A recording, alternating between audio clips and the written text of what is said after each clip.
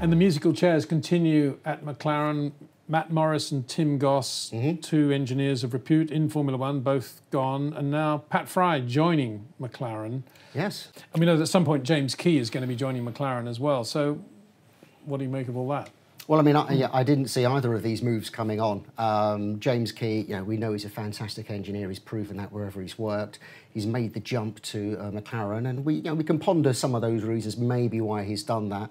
But obviously, Toro Rosso have said, no, you've got a contract with us. He extended his contract with them last year.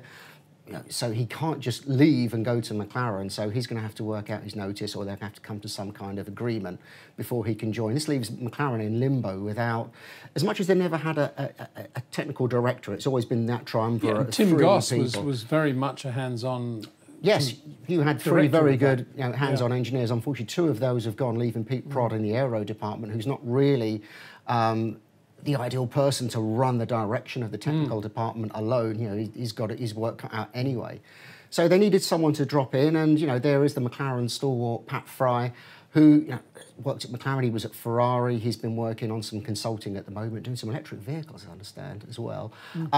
Previously at Benetton, lots of experience, and it's a good pair of hands to come back to the the Woking team and just put some direction in there, and just have a key person to direct things while they're in this transition period.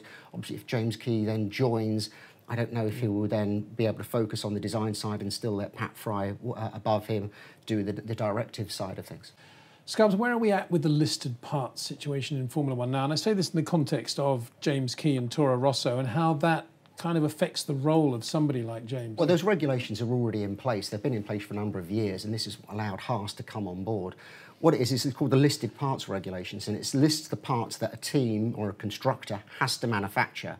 And that is simply the monocoque, the crash structures, the bodywork, therefore the aero program, you can't buy that in, and oddly the radiators, which are considered part of the bodywork, which is just one of those vagaries of the regulations.